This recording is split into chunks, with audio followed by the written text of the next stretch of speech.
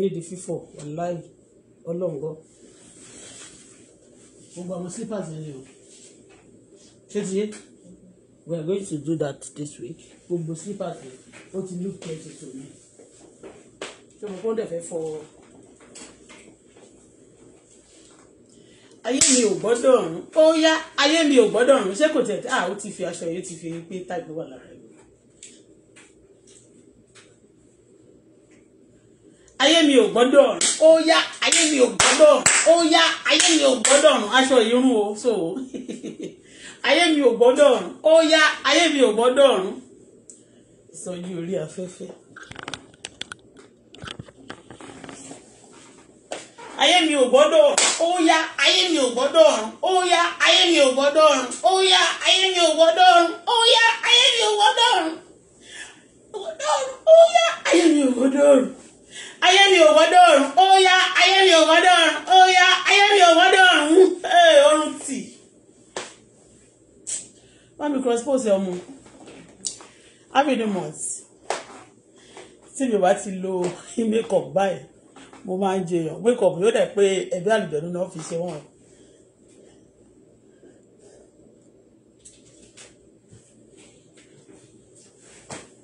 gbogbo ọ̀tá happy new month a máa kà bíbélì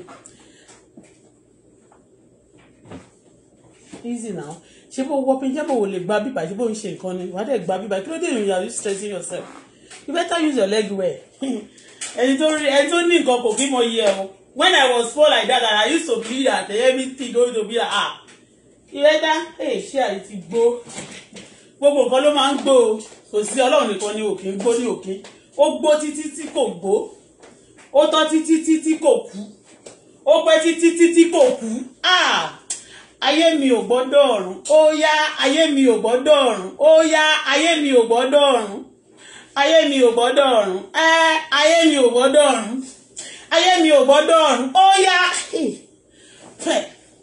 irun yẹn kó sí mi lẹ́nu ayé mi ò gbọ́dọ̀ ọ̀run ó yá ayé mi ò gbọ́dọ̀ ọ̀wọ́ ó yá ayé mi ò gbọ́dọ̀ ọ̀run ó yá ayé mi ò gbọ́dọ̀ ọ̀wọ́ ó yá ayé mi ò gbọ́dọ̀ ọ̀run ayé mi ò gbọ́dọ̀ ọ̀wọ́ ó yá ayé mi ò gbọ́dọ̀ ọ̀run.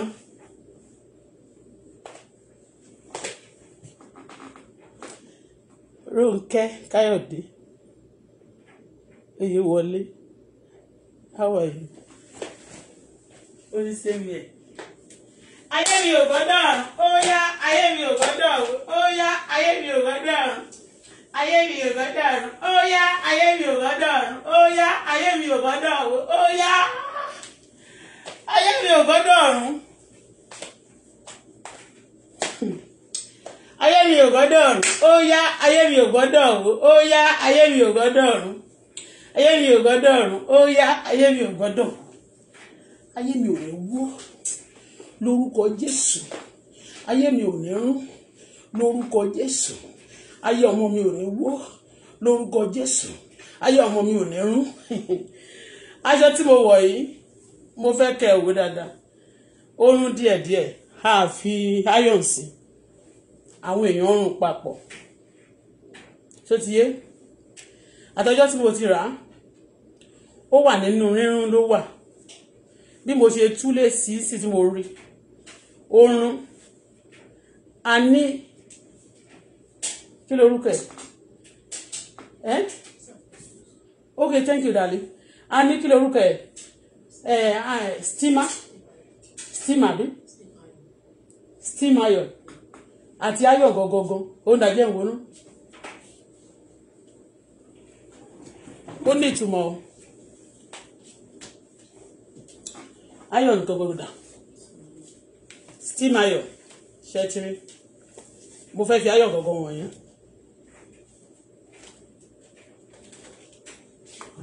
despite these two mi ò fi ìkọ̀kan lójú láti yọ kíní lójú láti fi sí lójú ó ní ìtumọ̀ tí mo fẹ́ sọ fún yín lónìí gbé padà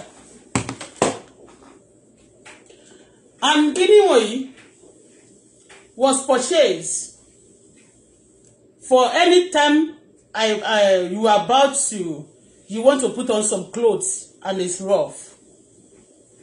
You know what you do? You iron it. If you cannot use the other one, you hang it, you can hold it, and then you use this one. You know, if you don't want to bend, down, select it. You can stand like this and do this, you know. The other one, you have to bend and be doing like this. If you don't, for the two, has just to make this clothes fine, laid properly, no squeezing, no roughing, roughing, you know, to make it look nice. But the two is there available, but we don't use it on it, and we put it nice like that. Like I'm not close to anybody. My daughter is here with me. If I get so close to the camera, you're going to understand it. You're going to see. And if I don't give you call attention, if I don't tell you now, on the camera, it may seem like a style. Because some clothes are like that also. There was a time people always, and you know, to get designer, you know. What is the meaning of this? Mo de kọrin wọlé nsin mo ní ayé mi ò gbọ́dọ̀ run lórúkọ Jésù, ayé mi ò gbọ́dọ̀ run. Ayé mi ò gbọ́dọ̀ wó lórúkọ Jésù. Tí ẹ ńkọ́? Ayé ọmọ mi ò ní run, ayé ọmọ mi ò ní wó lórúkọ Jésù. Àwọn èèyàn kan sì wà. Ọwọ́ bí kíni ṣe ní value tó. Aṣọ yìí tuntun ni o. Ó sì àbí bí mo ṣe wọ̀ báyìí kò fit mi. Ó fit mi. Ó dẹ̀ dá, owó náà dẹ̀ la fi rà. Ṣùgbọ́n àfọwọ́run papọ̀. Ṣótiyé ọwọ́ ló máa ń rún nǹkan, ọwọ́ máa ń tún nǹkan ṣe, ó dẹ̀ tún máa ń ba nǹkan jẹ́. Caterpillar tá fi wọlé ọwọ́ la fi wá, ọwọ́ tí a fi competition láti bà tèèyàn kan jẹ́, tá fi bà tèèyàn jẹ́, ọwọ́ náà la fi kọ́. Èyí tá tún fi kọ́ láti tú tèèyàn ṣe, ọwọ́ náà ni. Ọwọ́ ni wọ́n fi ń dìbò láti gbé àwọn èèyàn dé ipò. Gbogbo nǹkan tá bá máa ṣe majority of it Ọlọ́run ní gbọ́wọ́ lọ́wọ́ wa. Ṣùgbọ́n àdúrà tòní náà ni wípé ayé mi ò gbọ́dọ̀ run. Ṣótiyé, you can have available things like this. The solution to the run yẹn, to the squeeze and to the rough, the way it is. But despite that, you are not using it. Okay? I hope you understand. Oyè Ọlọ́run. Ọlọ́run bàbá ọmọ àti ẹ̀mí mímọ́. Bọ́lá Fọláṣadé sọ pé ṣé lónìí. Ọba tó dá ayé àti ọ̀run tí ẹnikẹ́ni kò dá. Ọba tó dá gbogbo ènìyàn tí ó mọ gbogbo ènìyàn. Ọba tó máa ń torí aláìsùn wọ̀ ṣe. Ọlọ́run ẹ wà síbẹ̀síbẹ̀. Nígbà tó yẹ ká lo àwọn iron tá lò sí. Tá bá wọ̀ ó tún fit wa. Aṣọ yẹn gogo ló ṣò ìpòrún. Ọlọ́run ẹ ṣé fún tí àwọn èèyàn fọwọ́ ṣe. Tí ẹ jẹ́ kó ní ìfẹ́ẹ̀tì nínú ayé wa. Kò dín ẹwà wa kù. Kò dín ọlá rẹ kù. Kò dín agbára rẹ kù. Kò dín ògo rẹ kù. Kò dín ojú rere rẹ kù. Ọlọ́run tó mọ gbogbo tó sì lè ṣe gbogbo. Ṣadé yìnyín lógo. Mo dúpẹ́ lórí àwọn ọmọ tẹ́ fún mi. Lórí platform yìí gbogbo àwọn tó wá. Àwọn ọ̀tá, mo dúpẹ́ lórí ayé wọn. Mo dúpẹ́ lórí ọ̀rẹ́. Mo dúpẹ́ lórí gbogbo orílẹ̀-èdè tá ti tẹ̀rí. Ètò ṣe wá lóore, a dúpẹ́ lórí wọn. Ètò ṣe wá níbi ẹ ṣe bàbá yìí náà ni. Kò ṣe ènìyàn torí bí wọ́n ṣe bá ṣe ẹnibi. Ẹlòmíì tó bá ṣe ẹnibi tán, kò ní fẹ́ kó jáde nínú ibi náà. Ṣùgbọ́n ẹ mú ẹ jáde kúrò nínú ibi. Ẹ jẹ́ kí bí ayé borí wa. Akọjá láàrin àfonífojì ikú. Bẹ́ẹ̀ ni ẹ jẹ́ kí ikú náà kó pa wá. Ẹ̀yin Ọlọ́run ni kì í ṣe àwa. Ayé oṣù tó kọjá bí ọ̀tá ṣe gbógun tó. Bẹ́ẹ̀ ni bí ìgbé ká má doṣù yìí ni. Ṣùgbọ́n ẹ̀yin Ọlọ́run tó dá ayé àti ọ̀run. Ẹ̀yin Ọlọ́run ẹ jẹ́ ká róṣù tuntun oṣù jù. Ìbẹ̀rẹ̀ ọdún yìí bẹ́ẹ̀ ni àwọn ọ̀pọ̀lọpọ̀ ló ti lérí fún wa. Wọ́n sọ pé wọ́n lérí mọ́pọ̀lọpọ̀ pé bí tí a bá ṣe èdè tó bá sọ sí tó bá survive 1 month Ọlọ́run wà lẹ́yìn ẹ̀ ni. Ṣùgbọ́n Ọlọ́run ẹ ṣé o tẹ́ wà lẹ́yìn wa ní gbogbo ìgbà. Tẹ́ jẹ́ kó tútì wá. Tẹ́ máa wà lẹ́yìn wa títí ayérayé. Ọlọ́run wọ́n ti ṣe ká má lè gbàdúrà. Wọ́n fún wa ní àwọn example pé kí lẹ̀ ń wò. Ṣùgbọ́n ẹni ká má ṣe wojú ènìyàn. Ká ṣá máa wo olùpilẹ̀ṣẹ̀ wa. Àti aláṣẹ pé ìgbàgbọ́ mo dúpẹ́ o. Ọlọ́run mo yìn lógo. Mo dúpẹ́ pé personal encounter ni èmi lẹ ní pẹ̀lú èmi. Ọlọ́run ẹ ṣé. Ohun tí aráyé ṣe kò ní ká má sìn yín. Ohun tí ó ṣe fún wa ò ní ká má gbé yín ga. Mo dúpẹ́ lórí gbogbo ènìyàn. Mo dúpẹ́ lórí orílẹ̀-èdè wa. Mo dúpẹ́ ní àyíká mi. Mo dúpẹ́ ní orílẹ̀-èdè mi yìí tí mò ń gbé. Mo dúpẹ́ gbogbo bí mo ti fi ẹsẹ̀ mi dé láyé. Ọlọ́run ẹ ṣé ibẹ̀. Ọlọ́run mo dúpẹ́ tẹ́ mú wa kọjá láàrin ibi tó léwu. Bẹ́ẹ̀ ni tẹ́ sì wà pẹ̀lú wa. Tẹ́ jẹ́ kéwu náà wú wá. Tẹ́ jẹ́ kéwu náà pa wá. Tẹ́ jẹ́ kéwu náà gbé wa mì. Ẹ̀yin ni bàbá. Thank you, Father, for this moment. We worship you. We give you praise and adoration. Be thou exalted. Be glorified forever. Ọlọ́run tó mighty. Ọlọ́run tó tóbi. Ó tóbi o. tóbi lọ́ba ó tóbi o Ọlọ́run tóbi o títóbi rẹ̀ kò mọ̀mọ́ láfiwé o ó tóbi o Ọlọ́run tóbi.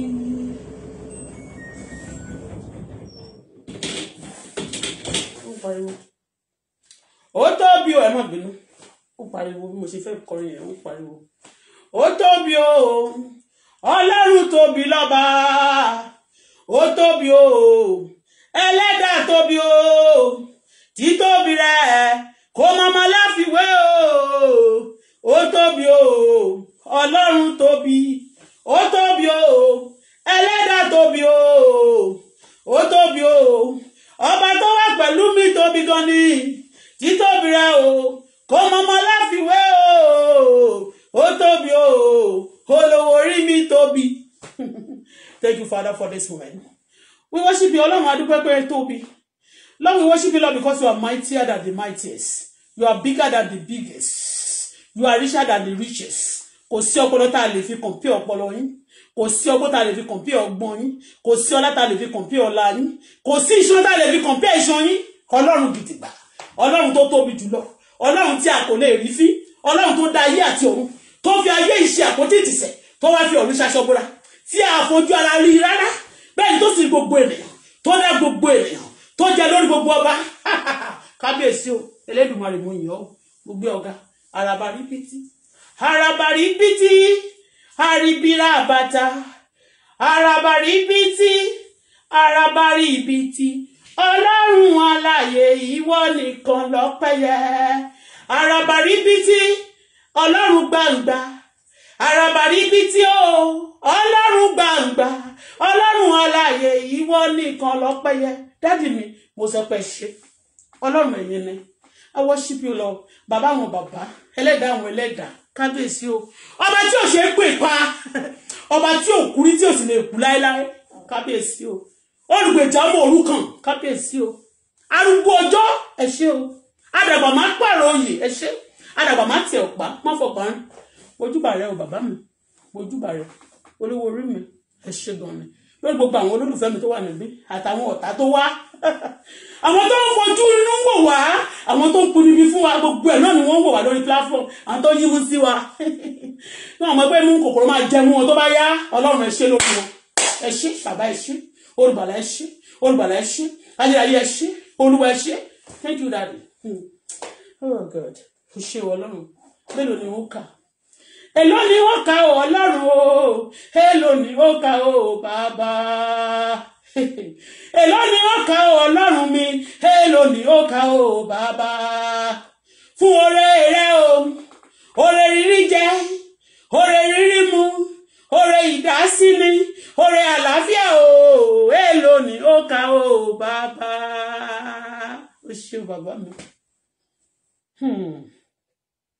ó ní ikú ń pa lọ́sàn-án ikú ń pa lóru o mẹ̀kúnnù ń pariwo olówó ń pa tiwọn pé ìlú máa lé púpọ̀ o ìlú máa lé o ṣùgbọ́n Fọláṣadé mo dúpẹ́ tèmi o màmá Sarah tolúwa ni mí mo dúpẹ́ tèmi o màmá Olúwarẹ̀mílẹ́kún mo dúpẹ́ tèmi o ẹni tẹ́ bá dá sí lóyege ẹni tó wà láyé lóyìn o Olúwa ẹ ṣé fún mi o bàbá thank you daddy I can't thank you enough ṣé daddy mi Ọlọ́run ẹ ṣé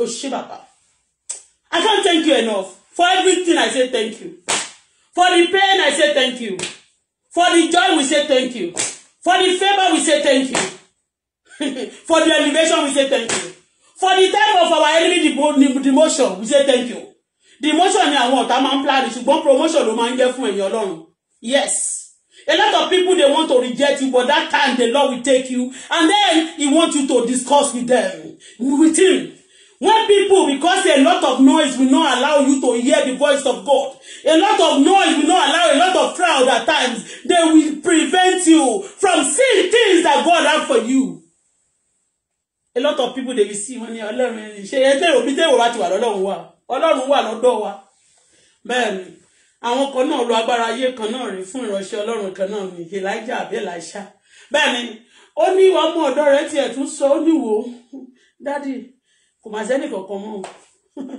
ó ní Ọlọ́run bá mi ṣí lójú ó ní àwọn tó wà pẹ̀lú wájú àwọn tó wà nínú ayé lọ we have greater people with us bẹ́ẹ̀ni àwọn ogun ọ̀hún tí a lè fojú ara rí kó má bàa ṣú tí wọ́n pa àwọn tí ọmọ aráyé bá tì lẹ́yìn púpọ̀ tó ń bẹ̀rù wọn tó pọ̀ bẹ́ẹ̀ wọ́n máa spray ara wọn dànù ṣùgbọ́n àwọn afi ọ̀rọ̀ àyè tí àgbélébọ̀ afi ti Ọlọ́run afi ọ̀rọ̀ Ọlọ́run jẹ afi mú adó sórí àpáta ọ̀rọ̀ adó sórí àpáta ìgbàgbọ́ afi ọ̀rọ̀ náà bora agbá ọ̀rọ̀ náà gbọ́ bẹ́ẹ̀ ni Ọlọ́run ẹ ṣé bẹ́ẹ̀ pọ̀ ju ayé àti ọ̀run lọ ẹ̀yin tẹ́ sọ pé ayé àti ọ̀run ò kún ọwọ́ yín how many people ni wọ́n tí wọ́n sọ pé wọ́n pọ̀ gan ni tí wọ́n gbàgbé ọ̀rọ̀ fún ọmọ náà tí wọ́n ń ṣe àyà bí ẹ̀yìn wọ́n ń ṣẹ̀yìn bí àyà wọ́n láwọn pọ̀ wọn tí ó di orílẹ̀-èdè kan ò tí ì tì wọ́n lẹ́yìn wọ́n láwọn pọ̀ gbogbo ayé bó ṣe pọ̀ tó kò kún ọwọ́ rẹ̀ láyé wà gbogbo ẹsẹ̀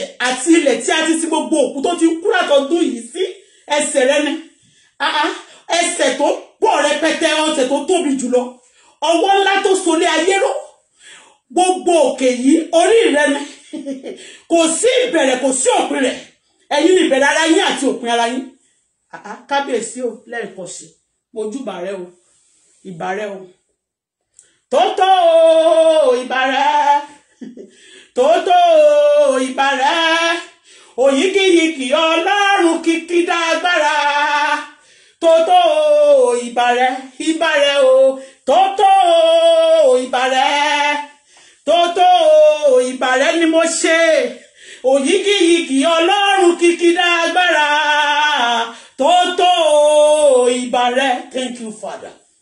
On this land belongs to you. I give you thanks over this land of Canada, our neighboring country, where I was born originally. For the enemy, I thank you over them. For all our friends. For those who are friends today that are going to turn enemy tomorrow. When they see what God is about to do. Because some enemy will turn to friend later. And some will turn to enemy, the one that are enemy friends today. They can even turn to enemy tomorrow. Because they may not be able to stand what God is about to do or what God is doing. Tí Ọlọ́run bá fẹ́ tú ẹrọ, tó bá fẹ́ tú ẹṣin, tó bá fẹ́ tú ẹmọ, tó bá fẹ́ fi ẹ̀rìn àjò títí ara rẹ̀, ọ̀pọ̀lọpọ̀ ni yóò sá lọ, ọ̀pọ̀ ni ò ní lè dúró mọ́. Nítorí ìrìn náà, ọ̀nà Ọlọ́run narrow, bẹ́ẹ̀ ni kò lè gba ẹ̀ṣẹ̀, kò lè gba òkùnkùn, kò lè gba ìjọgọjọgọ, kò lè gba àwọn abínú ẹni púpọ̀, kò lè gba àwọn ìka ènìyàn. Bẹ́ẹ̀ ni you be going, but ó lè rough, a máa straight yẹ, olùpilẹ̀ṣẹ̀, aláṣepẹ́, ogun àtagbára wa, ẹsẹ̀ wa nígbà tá a lè rìn, ẹ̀mí wa nígbà tó rẹ̀ wá, orí wa nígbà tí a ní headache, Ọlọ́run tó jẹ́ àpò ìṣúná wa nígbà tí kò sówó lẹ̀, Ọlọ́run tó jẹ́ agbára wa nígbà tí wọ́n ní kò ságbára mọ́, Ọlọ́run tó jẹ́ alátìlẹ́yìn wa nígbà tí wọ́n láwọn ò tì wá lẹ́yìn. Ọlọ́run ẹ mà ṣe o, olówó orí mi o, bàbá mi o, ọ̀gá mi o, ẹ ṣé gbogbo. Thank you, Father, this morning. I can't thank you enough for the month of June. Mélòó ni mo fẹ́ sọ? Mo ṣáà dúpẹ́, ẹ ṣé bàbá, ẹ ṣé bàbá, ẹ ṣé bàbá. You too can thank God. Olúwa ẹ ṣé, Olúwa ẹ ṣé, Olúwa ẹ ṣé. Don't look at your situation that is worse. Look at the one that is good. Look at the beautiful thing God has done. Don't look at the pain. If you're in the hospital, thank God I thank you because this will not end me. Lord, I thank you because you are God. Nígbà tó dára, ẹ ṣé bàbá. Tá bá wà láyé, ẹ̀yin l'Ọlọ́run. Ní àwọn tí ò nígbà táwọn èèyàn ò sí mọ́. Ẹ ti ń jẹ́ Ọlọ́run síbẹ̀síbẹ̀. Bẹ́ẹ̀ ni ẹ sì lè kú. Kábíyèsí. Bẹ́ẹ̀ ni o. Ó ní kábíyèsí o. Daddy, kábíyèsí o. You are the God of heaven and the earth. Kábíyèsí o. Ṣé ìkàpàsàtàyà? Kábíyèsí. You cannot query him. Unquestionable God. Eternal rock of ages. The lily of the valley. The rock of Sharon. I am what I am. Unchangeable changer. Yes. Nobody can be compared with him. Daddy, I say thank you. Baba, I say. Ọlọ́run ẹ ṣé. Wọ́n kàn ní dúpẹ́. Ọlọ́run ẹ ṣé Ọlọ́run ẹ ṣé. À ń lọ báyìí o nínú ọ̀rọ̀ rẹ a fẹ́ ka ọ̀rọ̀ rẹ oníyanu ọ̀rọ̀ Ọlọ́run ọ̀rọ̀ rẹ ní fìtílà fún ẹsẹ̀ mi ọkàn mi ayé mi ìdílé mi ìmọ́lẹ̀ mi pa ọ̀nà mi ẹ̀mí ọ̀run ju orúkọ mi ilé kọjọ́ ìsinmi olùkọ́ mi Olúwa kọ́ wa Jésù ẹ̀mí mímọ́ Ọlọ́run àlàyé káwa lè jẹ́ tirẹ̀ kọ́ mi kémi lè jẹ́ tirẹ̀ pátápátá Olúwa kọ́ wa lónìí a fẹ́ jẹ́ tirẹ̀ ní àti àwọn èèyàn tèmi bẹ́ẹ̀ ni kò ń ṣe èrò púpọ̀ ṣùgbọ́n àwọn èèyàn púpọ̀ àwọn èèyàn bẹ́ẹ̀ ni àwọn ènìyàn tí ò tí ì jẹ́ ènìyàn àti tó wọ́n ti jẹ́ ènìyàn tó tún máa jẹ́ ènìyàn nínú ayé ìyẹn ni pé àwọn orílẹ̀-èdè mímọ́ àwọn ènìyàn pàtàkì àwọn peculiar àwọn ambassador òdodo bẹ́ẹ̀ ni Olúwa speak to us today bless us this month take total control àti bẹ̀rẹ̀ oh Lord let us end well. How they kábàámọ̀ lóṣù July oṣù June yẹn we started with joy we shall end with praise in the name of the Father the Son and the Holy Spirit.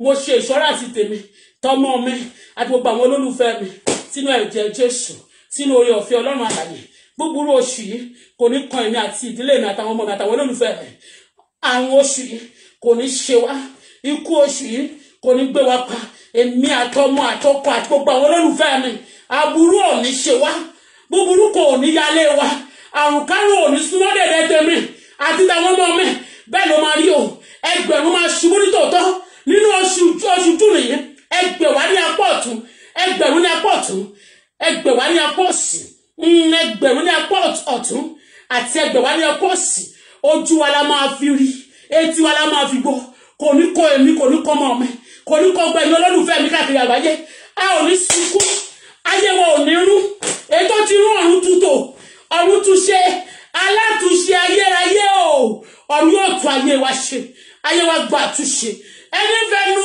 dìde ogun sí wa ìdájọ́ àwọn dọwọ́ rẹ lóṣù yìí o Ọlọ́run jà fún wa ju bẹ́ẹ̀ tí ń jà lọ ṣe ju báyé ṣe èrò wípé o lè ṣe láyé wa lọ ṣe ju báyé ṣe èrò wípé o lè ṣe láyé wa lọ ó ṣe ti Jábésì ó jàrá yẹ lójú o ó ṣe ti Mọ́díkáì ẹ mọ́ ní ìpara rẹ o ọmọ ẹrú lásán o lẹ́sẹ̀rì tó dáyà báyìí ṣe ju báyé ṣe èrò wípé o lè ṣe láyé mi lọ nínú oṣù Ọlọ́run ṣe ju bí àwọn ènìyàn bí wọ́n ṣe rò pé lè ṣe dábìrà o ọlọ́wọ́ ńlá tó sọlé ayé rú náwó sí wa ọwọ́ ìyanu tó máa ń fani kúrò nínú ìyà tó ń fani kúrò nínú làálàá tó ń gbani lọ́wọ́ àwọn oppressors tó ń gbani lọ́wọ́ àwọn anilára ọwọ́ ńlá náà ó la nà sáyé tèmi àtàwọn ọmọ tó fún mi gbogbo àwọn olólùfẹ́ mi àti ìdílé mi ní kó ọmọ ọwọ́ yìí sí o bẹ́ẹ̀ lórí kò ní yí padà gbogbo owó ibi àtọ̀hún ibi tó ń fọ̀ sí ayé wa lọ́jọ́ tó ti pẹ́ ọwọ́ náà lónìí ẹgbẹ́ dànù ọ̀hún búburú nì gbogbo yín kọ ó yá o bẹ́ẹ̀ ni mo sọ àyíká yín ní Sódómù mo sọ ilé ní Gòmórà iná lẹ́kún là níbẹ̀ bẹ́ẹ̀ ló máa ní kò ní yí padà Ọlọ́run dìde o east west north and south jà fún wa ṣe ohun tuntun múnú wa dùn fọkàn wa balẹ̀ orílẹ̀-èdè wa láàfíà yóò jọba Canada wherever I said the sort of my feet the goodness of the place is my portion you will have peace this land will not be destroyed I pray for righteousness on this land it shall be so the land that preach righteousness that my country the land the leaders all the people there you be righteous the Lord will turn your story around in the mighty name of Jesus. I pray for all the country that have been following me, that fight for me, that supported me. Peace of God will reign in your life. Anybody that curse me and you shall be cursed. Those who bless us shall be blessed. Our enemy shall be put to shame. Ayé wọn máa rún lóṣù yìí. Bẹ́ẹ̀ lórí kò yí padà. Ní oṣù yìí a ó ṣe àṣeyọrí. Ìtẹ̀síwájú ní ọ̀pá ìṣẹ́gun. Oṣù yìí jẹ́ ọ̀pá tí Mósè gbé dání. Bẹ́ẹ̀ ni o là mọ́ odò ni. O là mọ́ ìpọ́njú ayé rẹ̀. O là mọ́ ìdààmú tó bá ẹjà. O là mọ́ ogun ọjọ́ pípẹ́. Bẹ́ẹ̀ ni gbogbo wọn pín ìyà. Ìwọ kọjá o. Bẹ́ẹ̀ ni o kọjá agijù. Agbára tí a fún Kélébù àti Joshua àwọn kọjá ní aginjù wọ́n dẹ̀bi tí wọ́n lọ mo gbàgbára náà lónìí mo fún àwọn ọmọ mi àti gbogbo àwọn olólùfẹ́ mi bẹ́ẹ̀ ni a ó dé ilẹ̀ lérí dandan ni in Jesus name ìwọ tó ṣàmúyẹ̀ you can claim it and pray for yourself also ọlọ́run mímọ́ ẹ ṣé lẹ́ẹ̀kan sí ayọ̀ ológun àṣẹ ọlọ́ba báwa rìn lọ́dún yìí báwa rìn lóṣù yìí báwa rìn lọ́jọ́ ni báwa rìn lọ́sẹ̀ tó kù kó parí kọ́sẹ̀ parí oṣù yìí parí was a wonderful oṣù ọ̀sẹ̀ kan fẹ́ parí oṣù kan bẹ̀rẹ̀ it's a mystery báwa rìn gbogbo ẹ̀ dé òpin gbogbo ọdún ayé wa ìdààmú ò ní dé bá wa àwọn ọ̀tá tó bá ti ń pinnu ibi tó ń gbẹ́ kòtò wọ́n máa fi wọ́n dí kòtò wọ́n máa kó sínú wàhálà àti ìdààmú wọn bẹ́ẹ̀ ló máa rí kò ní yí padà Jésù agbára wa amen ẹ káàbọ̀ sílé happy new month guys ẹ jẹ́ àtúkù ó ti lọ wẹ̀ ní ọmọ okay mo fẹ́ wò bóyá ìwọ ló máa ka Bible but no problem do your thing you are busy fún mi ní lára face towel tó wà ní bathroom yẹn okay there is one here don't worry let me pick your face towel here.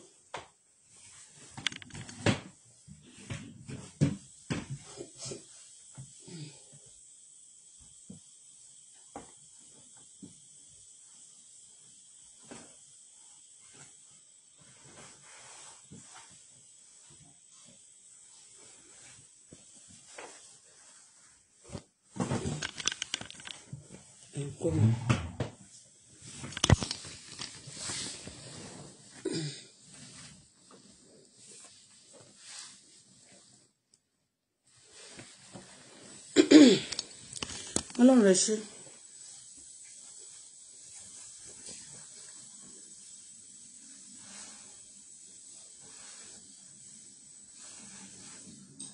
give it thanks.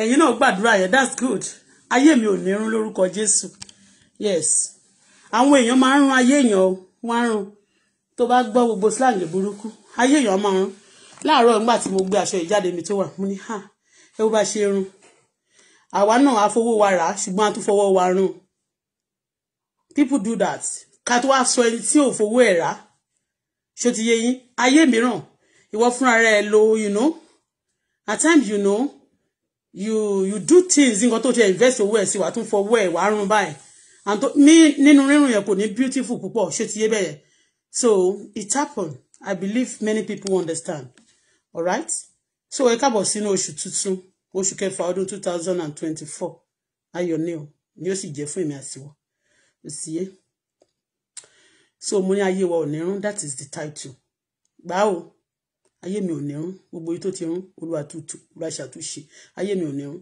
ayé ọmọ mi ní rún àwọn tó gbórúkọ ẹ lọ lé babaláwo wọ́n fẹ́ kó rún fún ẹni àwọn tó gbé lọ sọ́dọ̀ wòlíì ìkà wọ́n fẹ́ kó rún fún ẹni àwọn tó bá gba picture tó ń dáná ogun sí wọ́n fẹ́ kó rún fún ẹni àwọn tó bá parọ́ mọ́ ẹ tó ń fẹnu bá ẹjà wọ́n fẹ́ kó rún fún ẹni àwọn tó bá dá ogun pọ̀ tí wọ́n fẹ́ kó rún fún ẹni àwọn tó bá ṣèkà fún ẹ wọ́n fẹ́ kó rún fún ẹni Olúwa bàbá má jẹ́ orun fún mi àwọn tó fẹ́ kó rún fún mi Olúwa jẹ́ orun fún wọn bàbá má jẹ́ orun fún mi má jẹ́ ká yé mi rún má jẹ́ ká yé ọmọ mi rún olórúkọ Jésù má jẹ́ ká yé mi rún má jẹ́ ká yé ọmọ mi rún gbogbo àwọn tó fẹ́ kó rún fún mi àwọn tó fẹ́ kó mú ayé mi òyìnbó yẹn gan ó tún fẹ́ jọ mọ́ òyìnbó rún àti rún ṣó ti yé Olúwa ayé mi ò ní rún lórúkọ Jésù gbogbo àwọn tó fẹ́ rún ayé mi tó fẹ́ rún ayé mi tó sì fẹ́ rún ayé mi bàbá má gbà fún wọn ayé wọn ni kó rún ayé wọn ni kó rún ayé wọn ni kó dọ̀tí ayé wọn oníkẹrún papọ̀ oníkẹrún nù pátápátá ayé mi àti ọmọ mi àtàwọn olólùfẹ́ mi ayé wọn ò ní rún lórúkọ Jésù orílẹ̀-èdè wa náà bàbá má jò rún bàbá wa àti Ọlọ́run wa má jò rún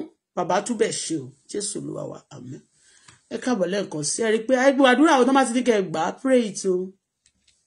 pray to inspiration now ibi tá máa kà a kàn lè gbàdúrà yẹn ká dẹ̀ máa lọ Ọlọ́run dẹ̀ ti gbọ́ ṣùgbọ́n let us go with the word of God this week this month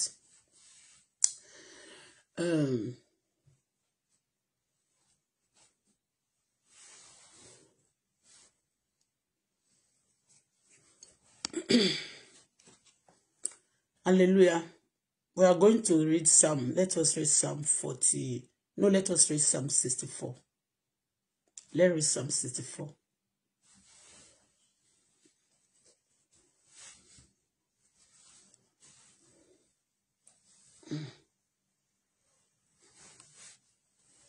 Psalm 64. Hold on.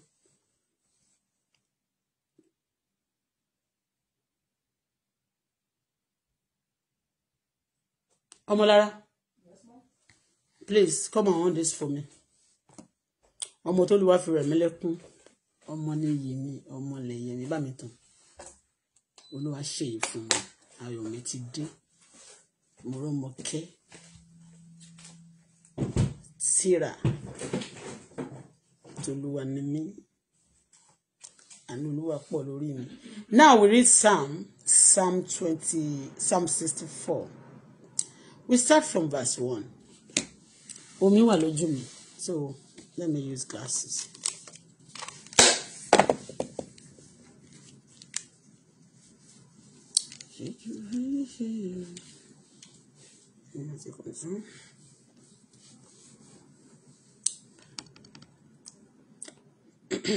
Hear me, my God, as I voice my complaint. Protect my life from the threats of the enemy. Hide me from the conspiracy of the wicked, from the plot of evildoers. They chap their tongue like sword. They chap their tongue like a sword, and crow's word. Cruel word like deadly arrow. They shot from ambush at the innocent. They shot from ambush at the innocent. They shot suddenly without fear, no conscience. To the innocent, They encourage each other in evil plan. They encourage each other in evil plan. They talk about hiding their snare. They talk about hiding their snare. That is setting traps. Setting what? Traps.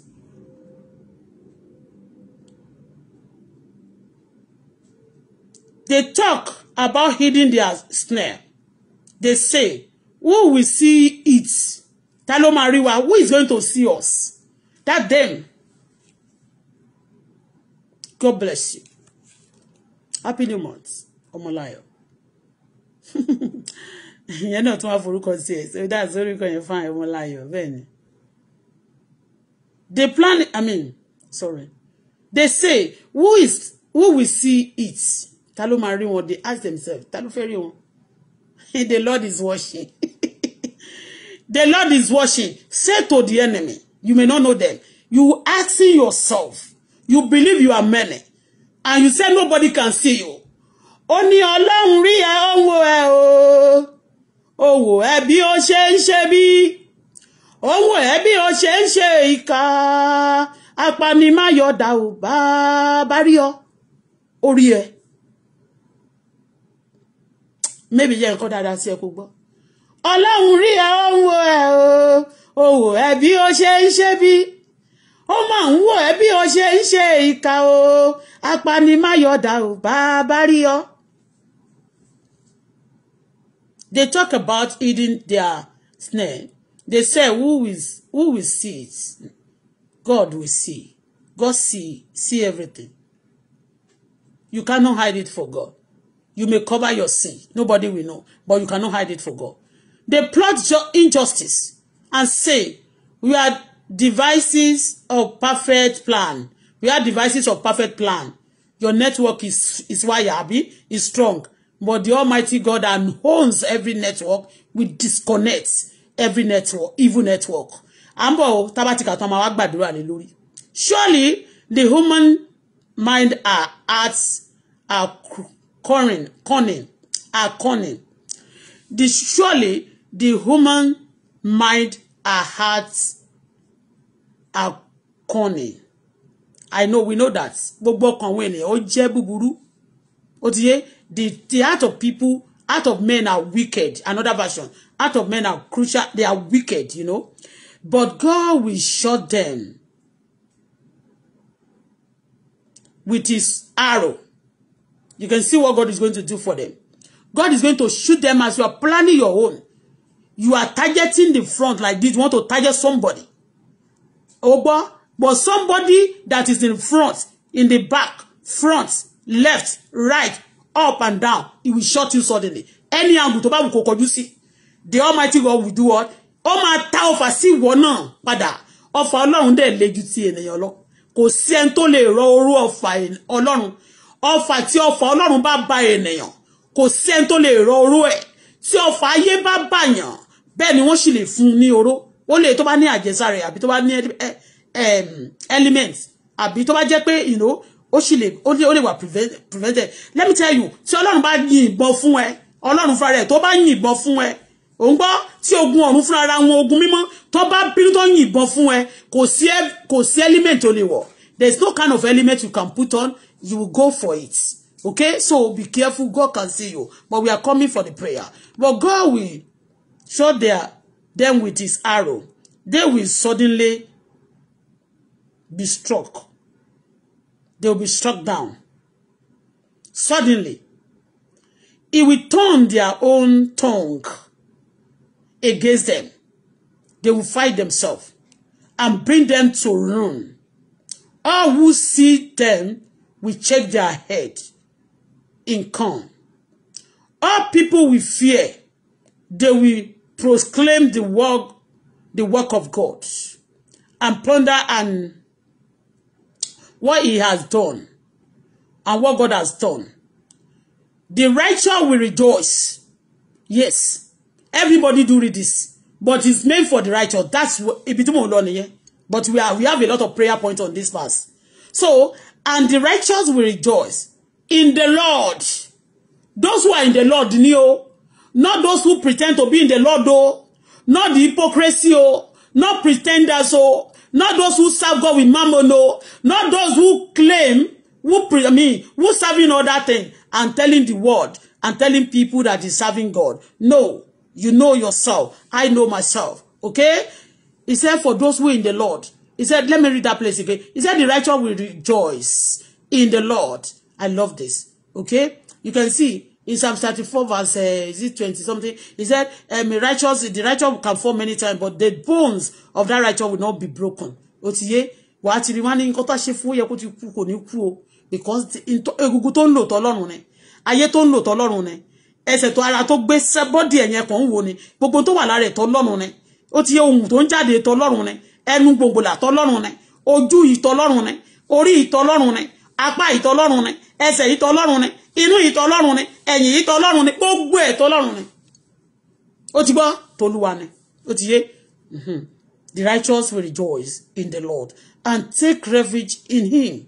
All the upright in heads will grow glory in him. Glorify him. Okay? So now, the first prayer point. I'm a preach. Okay? Now, the first prayer point before I preach. Okay? If I'm preaching.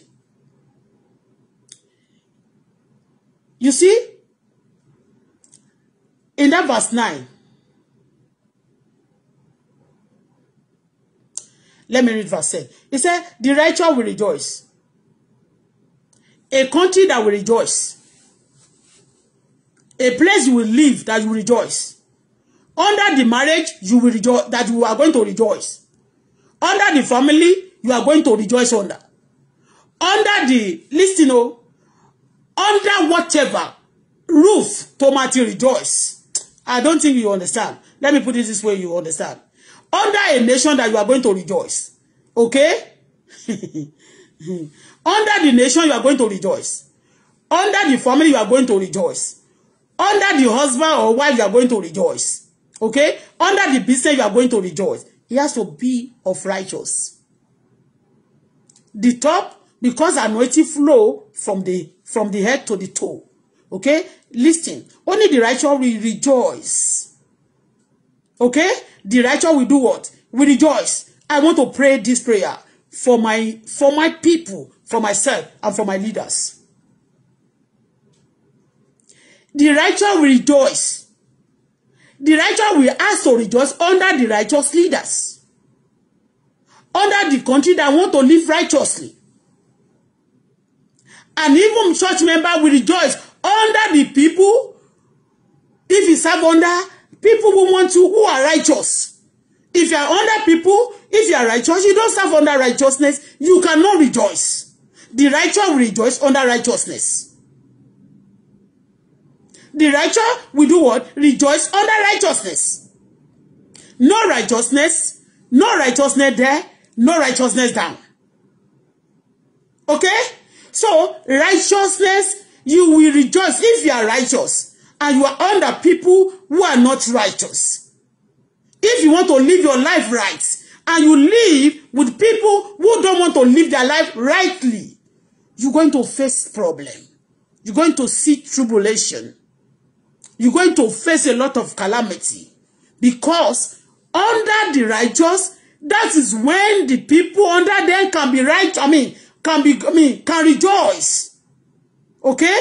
The righteous, when you serve under righteousness, okay? When the righteous, you are serving, you are righteous, and you are serving under righteousness, then you are going to rejoice.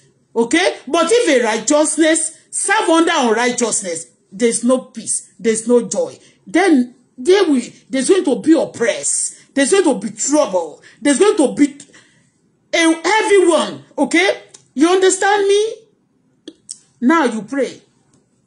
Emil, I want to be a righteous person. And I want all my service, every country I reside, anywhere I live, there are people, there are leaders, the people, even my neighbor, has to be the same person like me. You got to pray. And you need to do what? If you are a bad person, most of the time, okay? The bad person, they want good thing. Let me just tell you the truth. The bad people, they always want good thing. Yes. The bad people, they know how to do their feasibility study more than anybody. The bad people. You understand me? Okay? But that's what we are not preaching that today. All right? We are going to pray. Under the people that I serve. Under the people I'm going to do it. Yes.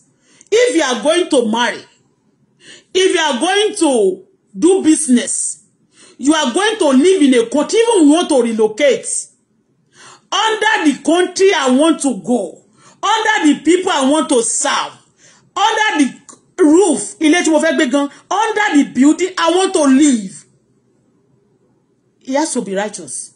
Or else, like if I'm praying, I remember when I newly moved to this building. When I'm praying, they always believe that, oh, when she's streaming, I hope something will not going to happen to her. They say you are making noise. So, but now, they know that nothing will happen. A lot of noise also do pass around. You understand me? They are used to my voice now. Some of them, they sorry for all. Maybe they just feel like, you know, the way shouting. You understand me? But we are masters. We are used to the, you know, the way we do, you know, at times, because you pray at times, you pray, you know, we pray, even when you are talking to God, you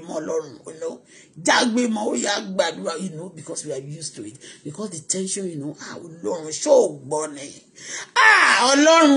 understand me? All those things, you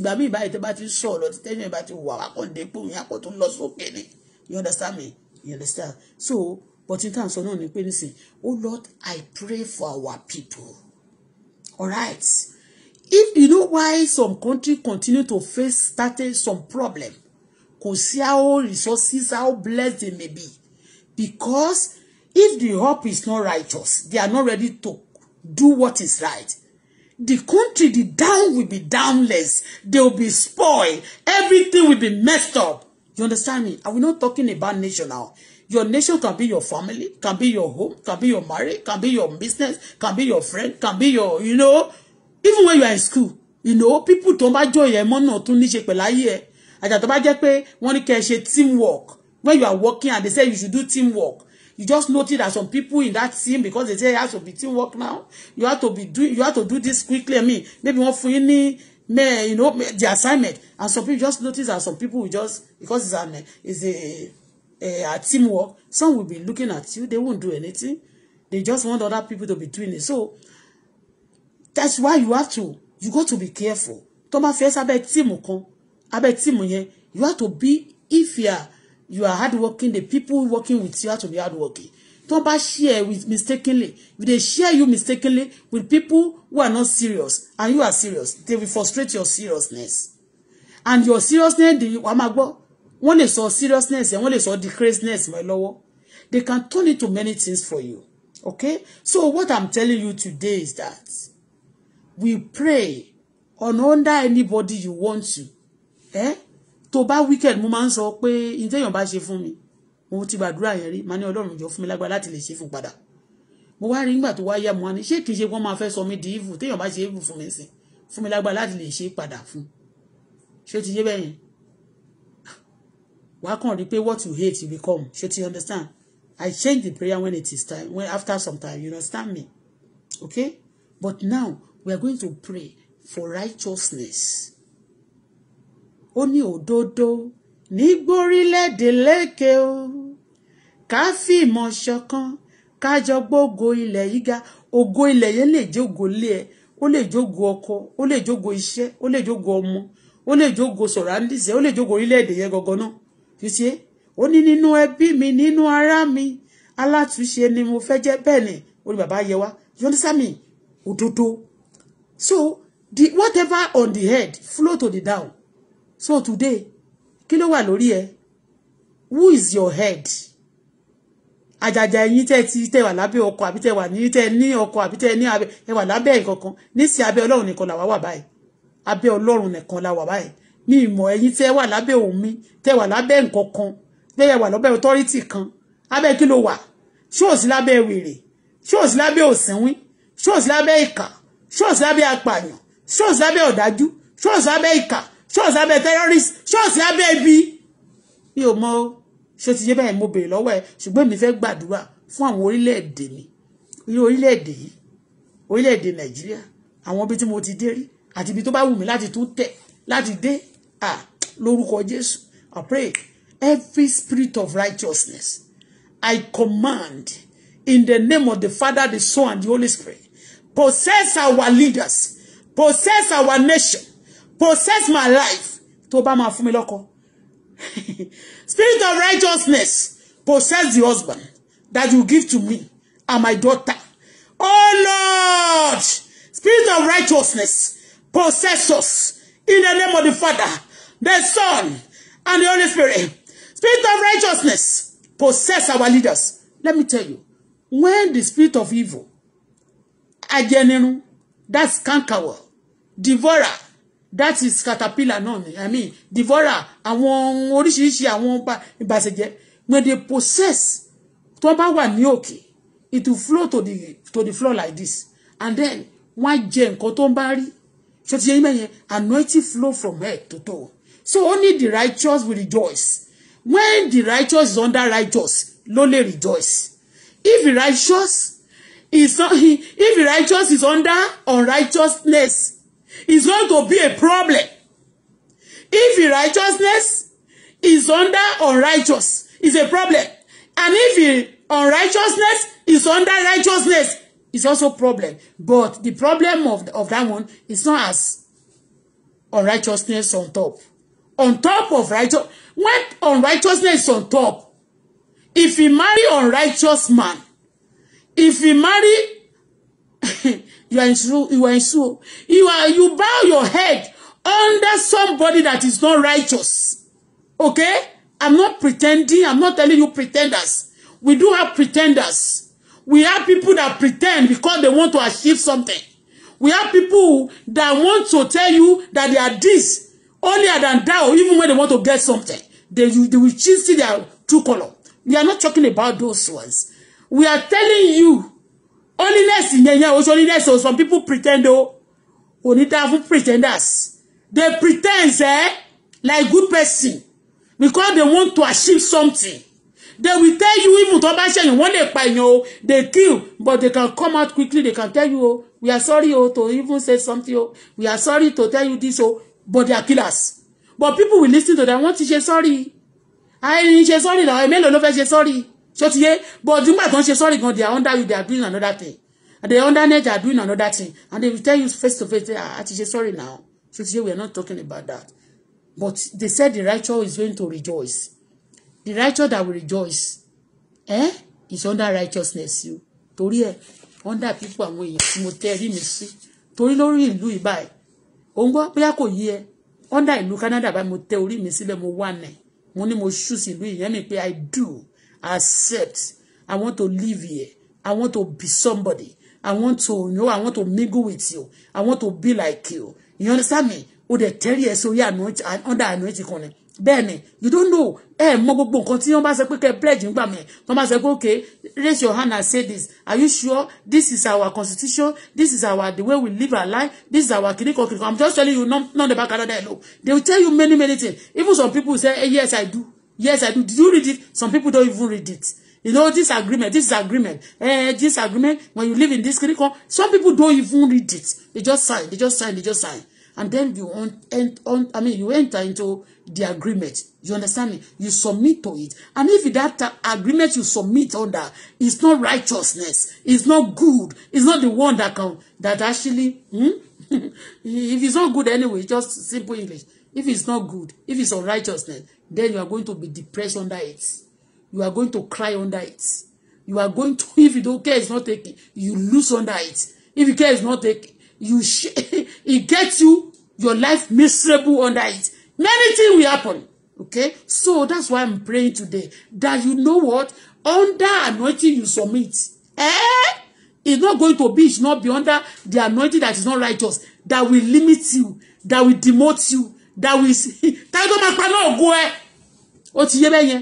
some anointing from head tó bá paná ògo en tó wà ní ìsàlẹ̀ ó ní tètè en tó wà ní ìsàlẹ̀ yẹn bẹ́ẹ̀ ni mo sọ fún ẹ. So you have to be under the anointing of righteousness for the righteous, for your own righteousness to rejoice. You have to serve under righteousness, or else if you are righteous you serve under unrighteousness, you will cry, you will be depressed, they will destroy you. Bẹ́ẹ̀ ni wọn ní jẹ́ kó rí ẹ wọ́n bá dẹ̀ ṣe ń tẹ̀ mọ́lẹ̀ because they are up, because they are there, they won't let people to see. Ó gbàdúrà lẹ́ẹ̀kan sí. Ó gbàdúrà lẹ́. But under people that I want to serve, they must be righteous. Under people that I will submit to, they have to be righteous. Ó ń gbọ́.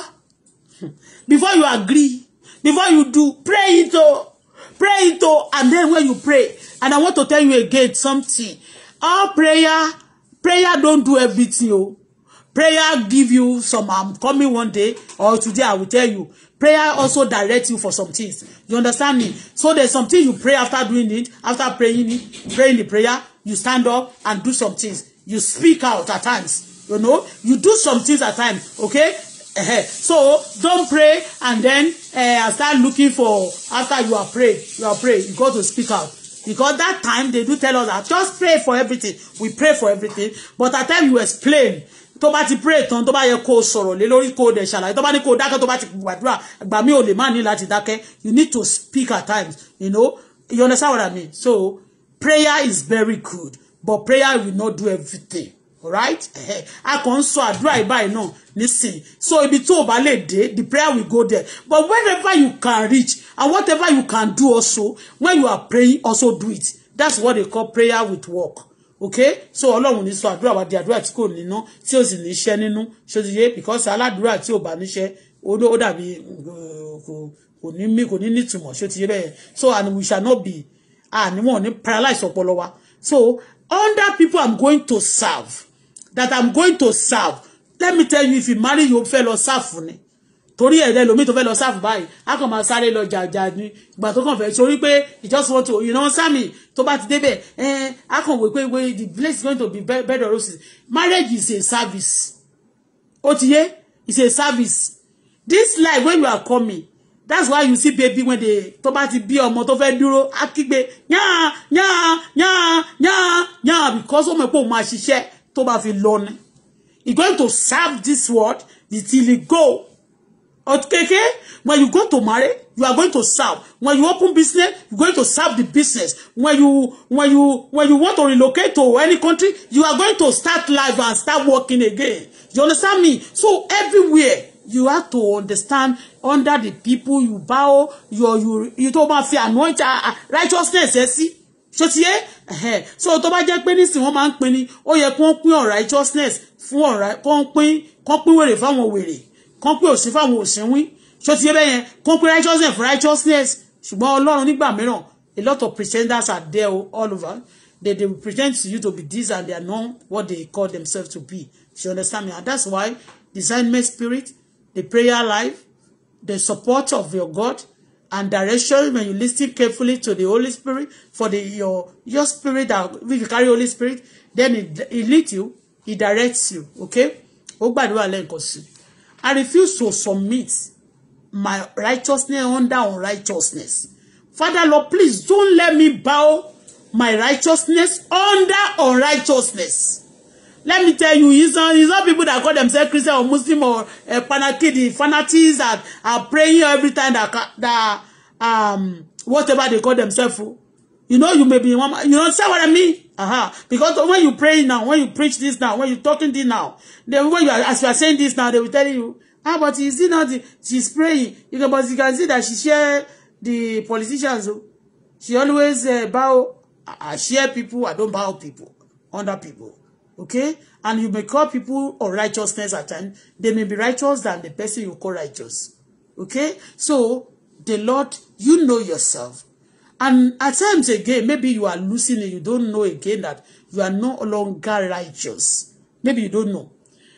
Okay? And people around you, they are bigger. They believe they are smaller than you. They could not tell you or arrest. They cannot tell you the truth. You understand me? They cannot tell you the truth most of the time. Maybe they believe that they are powerful. You are powerful than them. So when they tell you the truth, they are going to face trouble. You understand me? They now partner with they start gossiping, start talking. You understand me? Start, saying things, But at times, you check yourself. It's like people, when you even in Christ, when you are in the Lord, you know what you do? You check yourself. Am I still in the right way? You understand me? You check yourself just like people going for medical checkup. And that is why every day, there is no word of God that is rubbish. And that's why every day we continue. We don't abandon it because we studied yesterday. We should not talk about it again. We should not listen again because we should not even be only teacher. We should also listen to others.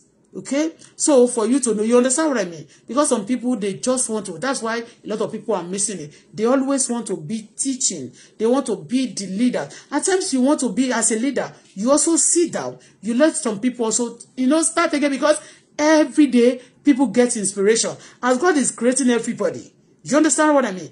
He's creating them with new dimension and new gift and new inspiration. And that gift also usher them to the front. And the gift of you yesterday, I've been lifting a lot of people. And also today, when you are growing older, also the lifting of others can also, you understand me? So, but what I'm teaching today is that all of us should bow, the righteous should bow under righteousness. That the righteous that are going to rejoice when you are righteous. Before you can rejoice, you have to be serve under righteousness. Or else, when you serve in righteousness, serve under unrighteousness.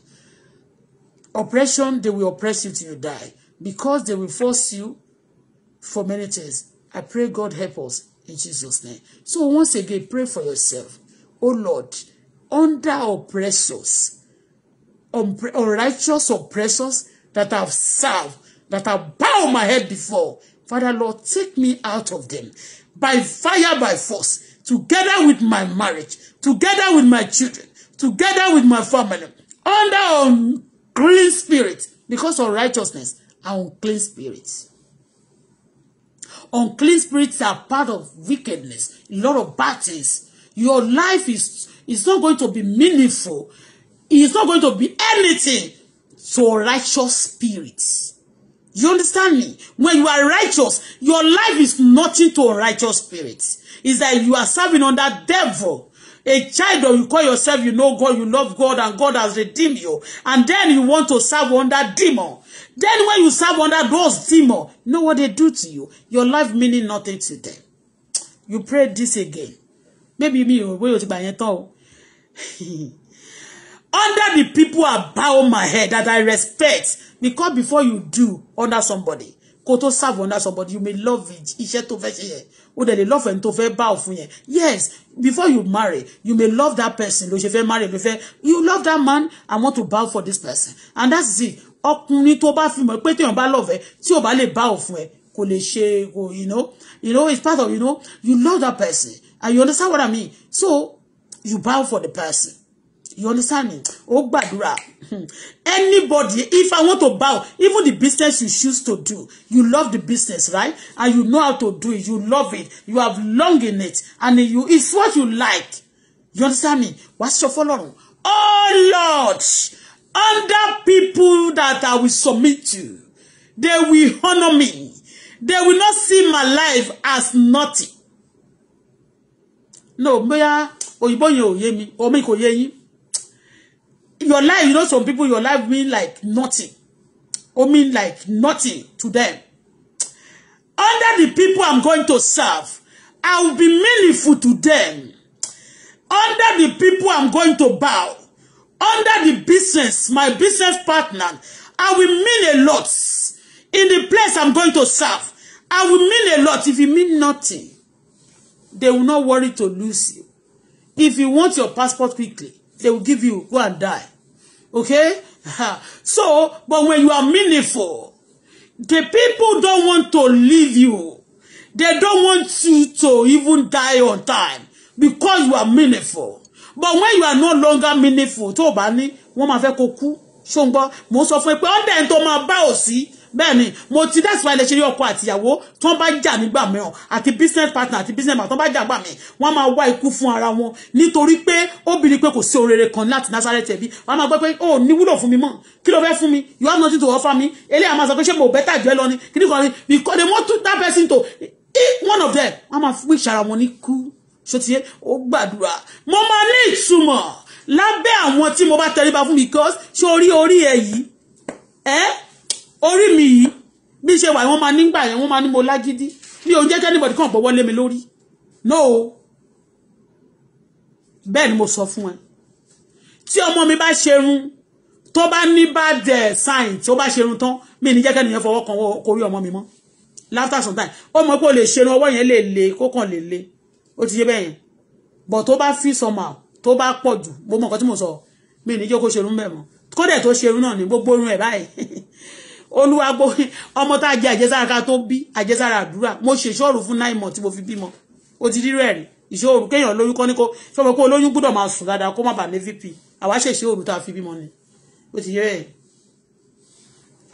so are you getting what I'm saying you must anybody want to bow this your head anybody want to fẹ́ wá pé okay o mo fẹ́ sọ mi sábẹ́ ilé tó bá sọ mi sábẹ́ olè tó agree pé olè ni ó mọ̀ pé gbogbo olè ló ń jà iṣẹ́ burúkú ló ń ṣe ó máa dólè kò sí bó ṣe sọ mí sábẹ́ tó ní di nǹkan tó bá dà torí anointing flow from head to toe torí ẹ̀ wá gbàdúrà yẹn lẹ́ǹkan sọ Ọlọ́run gbogbo abẹ́ àwọn èèyàn tí mo fẹ́ fi orí mi sí àwọn tí máa ṣe yes I do too business mi ò sọ àtọmọ mi o I hope you pray it so they must honor me I must be meaningful to them I must not be meaningless oh Lord make me meaningful Ongba, make me meaningful. I want to be meaningful.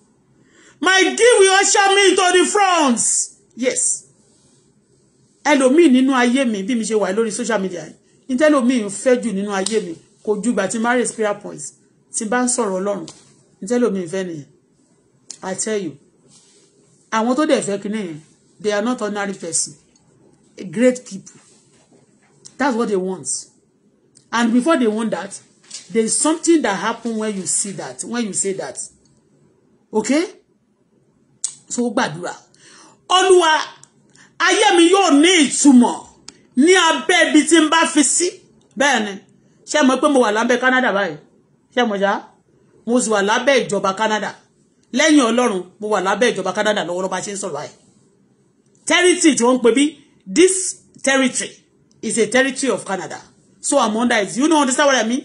So tí bá tún wá jẹ́ pé mo lọ́kọ nínú ilé ìbáyìí tó pọ̀ ọkọ wà níbí mo tún wá bá òfin wọn dá one authority another authority ṣé mo pé tòkè Ọlọ́run ni another one the country And the second one, the shorter one, I mean, not the shorter one. The next one next to it is under the anointing of another one. And if there's no husband, maybe there's job, maybe there's business, maybe there's education, maybe there's something.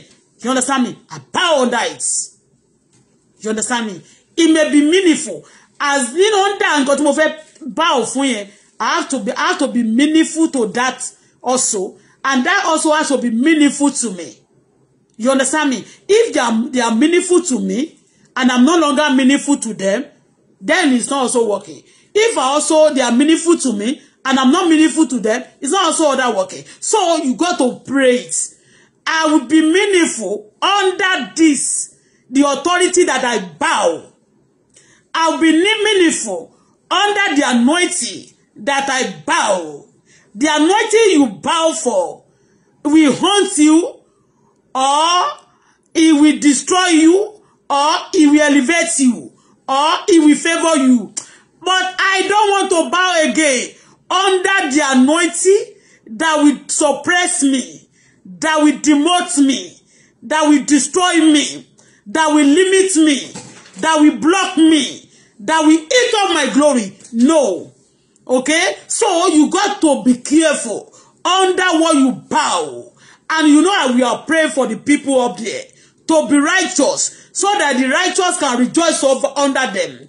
But if the one under the people you honor, you bow under them, and they are not righteous, and they are not ready, you know, you that are righteous, you cannot have testimony.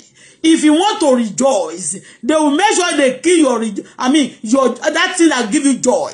They will make sure they kill that thing that give you testimony, that make you rejoice. You understand me? Because they are not righteousness. They are not righteous. So righteousness, we excel, we glorify God, we praise God, we be happy under righteousness. All the people I bow, from today, gbogbo àwọn tí bá máa bow sí, torí èmi ò ń tètè bow lórí social media gan, mi no dey bow. Kì í ṣe ìgbéraga. Ó ti yé bẹ́yẹn. Some people tán bá gbé wọn wá bá mi ò ń tètè tell us like síbẹ̀. Mi ò ń tètè bow because whatever anointing you tap on, it's possible it comes to you. I'm telling you the basic truth. Okay? Olúwa, gbogbo under anointing tí mo bá ti tẹríba fún, jẹ́ kó rí mi bí ènìyàn, jẹ́ kó favor mi, jẹ́ kémi náà sì jẹ́ èèyàn rere sí. Olúwa mọ́ jọ̀ọ́ dààmú mi. Under anointing bá tẹríba fún, wọn ò ní torment mi. The anointing either they torment you or they elevate you. Anointing tí mo bow fún wọ̀nyí, tí mo bá máa bow fún látòní lọ, èmi àtọmọ àti ìdílé mi àti tàwọn orílẹ̀-èdè wa, they will not be my tormentor, but they will be my promoter, they will be my promotion, they will be my joy, they will be things I will see, people I will see, and there will be people I will see, I will glorify the name of God. My people, the people I bow for, you not be my tormentor. The people I bow my head to, you not be my tormentor. You people that I cherish, that I honor, you will not be my tormentor. Pray this, yo. Some people, they bow to people who torment them. You people that I honor, you will not be my tormentor. You people that I honor, that I cherish, you will not be my tormentor. In the mighty name of Jesus Christ, so shall it be. I pray for myself. You that pray that prayer, wherever you are, all the people you honor, you bow for, will not be your tormentor in the name of Jesus. And your tormentor will not be the one you are going to submit to in the mighty name of Jesus Christ. I will not submit to my tormentor in the mighty name of Jesus Christ. You will not submit to your tormentor. And this month of June, nobody will be able to torment you. Because when you stay long with that tormentor, they will shatter your brain. They will shatter your head. They will shatter your finance. They will shatter your future. They will shatter your vision. They will shatter your career. You will not stay.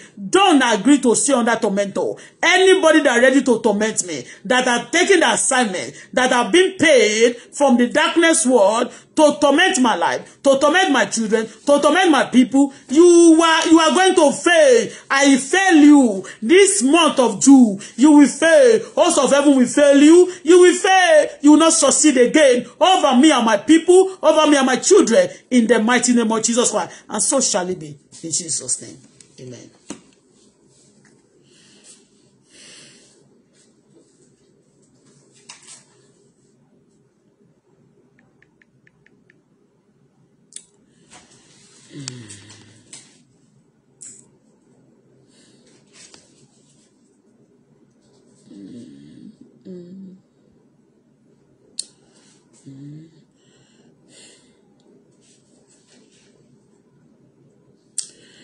Now, we are still on it.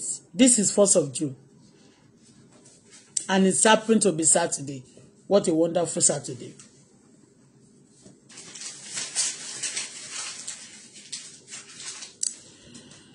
You see, in the beginning, now we have preached a little. Now we are going to pray a little.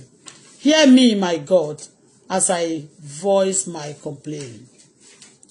That's complaining. A lot of complaint. But that David did not complain. Only protect me from my from the threat of the enemy. Oh Lord, protect me this month. Both threat of the enemy. Father, protect me from it. Mi ò mọ ìwọ tí a ń threaten. Tó o bá ti threaten ènìyàn. Tí ìgbésí ayé ẹ̀ náà ò dẹ̀ kì í ṣe threat.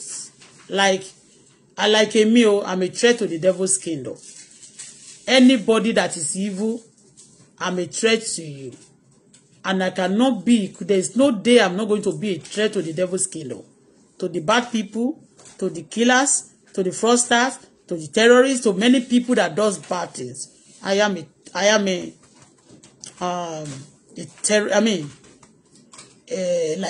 they're scared, you know. So, only protect me from the threat of the enemy.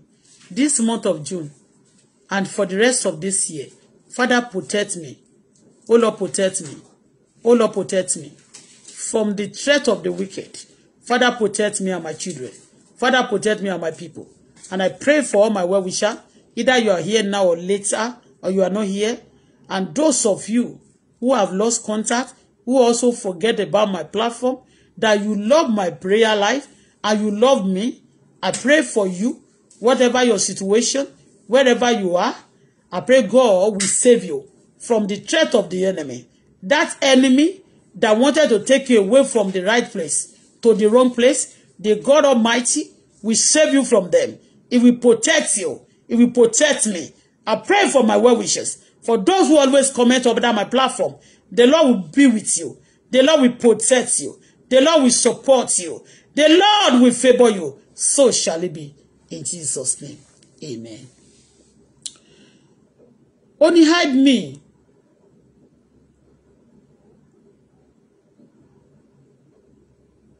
from wicked doer. I pray for myself. I pray for all my well-wishers. I pray for my children. I pray for my daughter. I pray for all the people that love us. Our nation. The Lord will protect our nation. Protect our home. Protect our husband. Protect our wife. Protect our children from the wicked ones. In the mighty name of Jesus. No arrow, no evil shall befall us this month of June. In Jesus' name. Amen.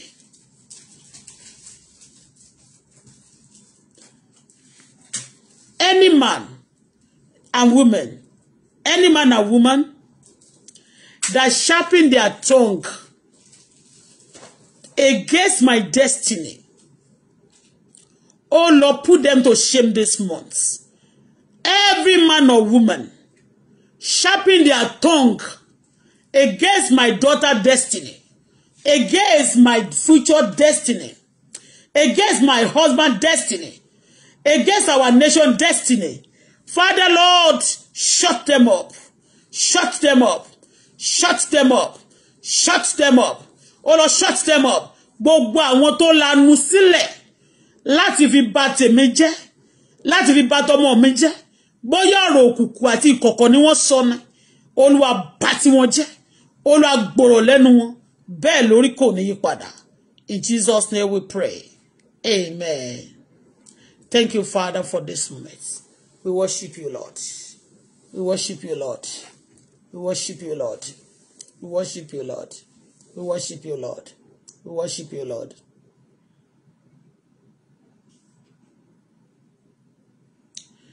Verse 4.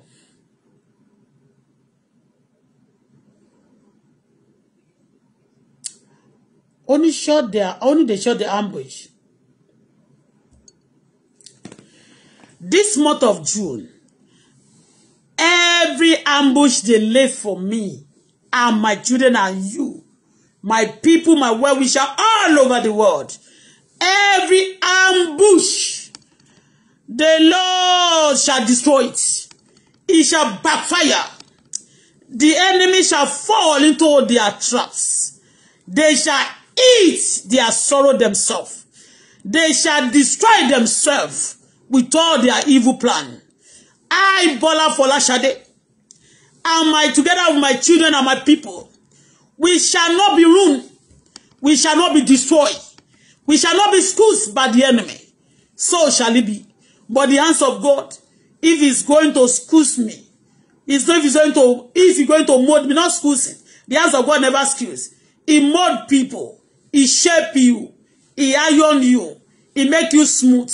He make you right. Okay? But the evil hands that always squeeze people, that want to squeeze life out of you, that want to destroy you, pata, that finish you, that evil hand, this month of June, that evil hand against me, against my children, against my daughter, against my business, against all of you that love me all over, I pray that evil hand shall be withered in the name of Jesus. Suddenly, they will have accidents and something will happen to their hands. So shall it be. Evil hands pointing at me.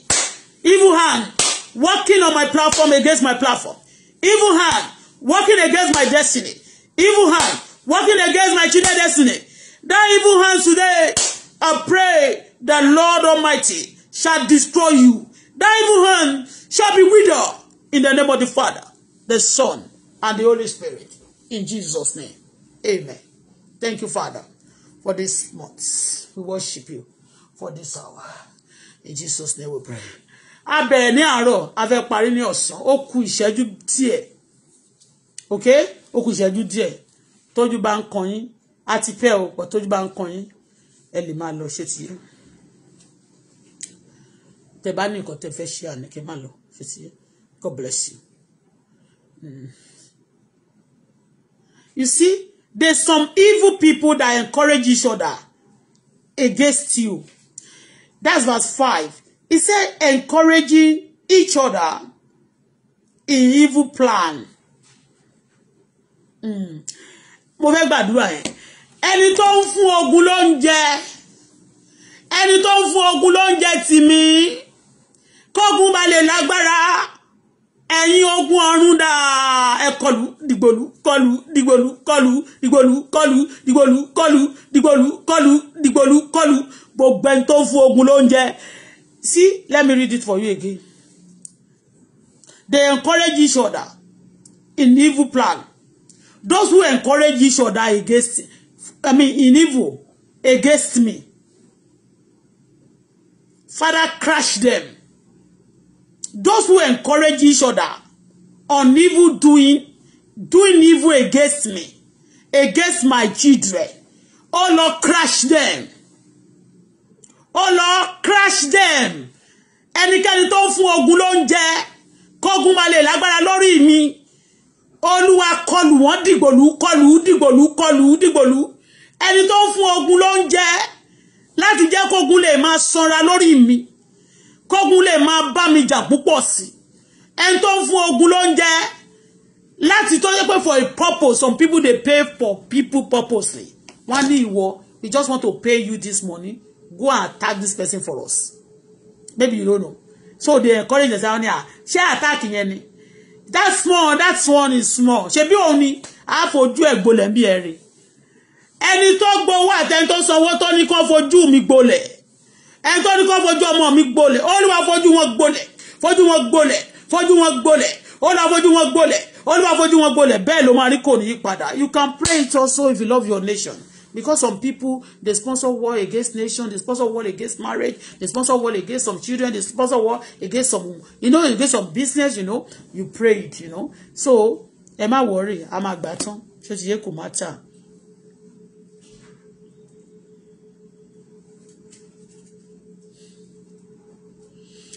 Gbogbo ibi tí àwọn ènìyàn ṣe, tí wọ́n ní kò sẹ́ni tó máa rí àwọn tí wọ́n ṣe ń ṣe lórí ọ̀rọ̀ mi, ní kọ̀kọ̀. Lórúkọ Jésù, Olúwa fi ẹ̀sín wọn sí gbangba. Gbogbo àwọn ọ̀tá ayé mi, Olúwa fi ẹ̀sín wọn sí gbangba. Ó yá, pray it o. Olúwa fi ẹ̀sín àwọn ọ̀tá mi sí gbangba. Gbogbo ọ̀tá ayé mi, Olúwa fi ẹ̀sín wọn sí gbangba. Gbogbo ọ̀tá ayé mi, Olúwa fi ẹ̀sín wọn sí gbangba. Bẹ́ẹ̀ lórí kò ní yí padà. In Jesus' name we pray. Gbogbo ọ̀tá ayé mi, Olúwa fi ẹ̀sín wọn sí gbangba. Gbogbo ọ̀tá ayé mi, Olúwa fi ẹ̀sín wọn sí gbangba. Gbogbo ọ̀tá tó gbógun tọmọ mi, tó gbógun ti èmi, Olúwa fi ẹ̀sín wọn sí gbangba. Bàbá fi ẹ̀sín wọn sí gbangba. Olúwa fi ẹ̀sín wọn sí gbangba. Gbogbo ọ̀tá tó gbógun ta ayé mi, Ọlọ́run bá mi fi ẹ̀sín wọn sí gbangba. Bàbá mi o, Ọlọ́run mi o, fi ẹ̀sín wọn sí gbangba. Gbogbo ẹni gbógun tì mí ní gbọ̀kọ̀ àti ní gbangba, àti ẹni tó ń gbowó, àti ẹni tó máa ń sanwó, tó máa ní sẹ́ ẹ bá wa lọ kọlù, ẹ bá wa lọ dìgbòlù ẹ fojú rẹ̀ gbọ́lẹ̀. Olúwa kọlù ẹ̀ dábẹ́ dìgbòlù kó fi ẹ̀sín wọn sí gbangba. Gbogbo ọ̀tá ayé mi, Olúwa fi wọ́n ṣe ẹ̀sín ìta gbangba. Gbogbo ọ̀tá ayé mi, Ọlọ́run o, fi wọ́n ṣe ẹ̀sín ìta gbangba. Bẹ́ẹ̀ lórí mo gbàdúrà fún ẹ̀yin olólùfẹ́ mi káàkiri àgbáyé, gbogbo ẹni fẹ́ mi fẹ́ re, tó fẹ́ kí n ga, tó fẹ́ kí n ṣe rere, tó fẹ́ kọ́mọ mi ga, gbogbo ẹ̀yin tẹ́ ń gbàdúrà fún mi, gbogbo ẹ̀yin olólùfẹ́ mi pátápátá, mo gbàdúrà fún yín, gbogbo ọ̀tá yín, Ọlọ́run yóò fi ẹ̀sín wọn sí gbangba. Ọlọ́run ò ní bò wọ́n láṣìírí. The enemy of your life, of my life, the Almighty God shall expose their secret. All the evil they planning, they have done against your life, shall be exposed to the public. They will not be pardoned in Jesus' name.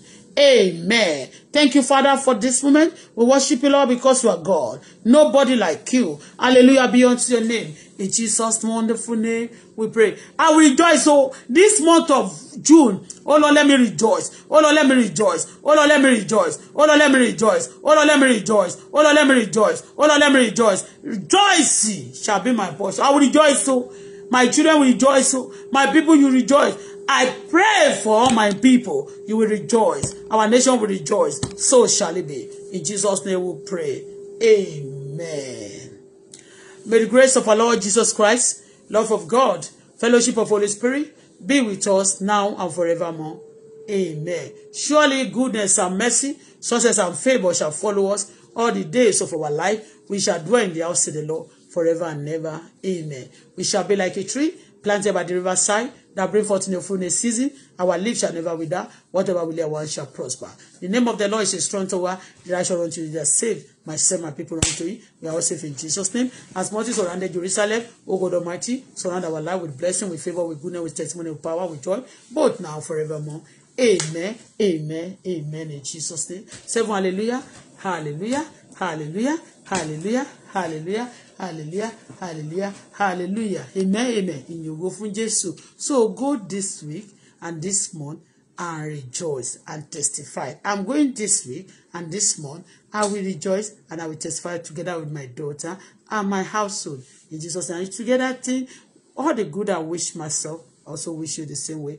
Don't forget to go. Our watchword is rise and shine. Your light has come. Yes, when your light comes, the enemy of your life will be exposed. Yes, the Lord will move forward. The Lord have a plan for you. All the purpose shall come to pass. Hi, Bola Fola Shade. I rise and I shine, for my light has come. Isaiah 60 verse 1. Love you guys. Have a wonderful day. Love you.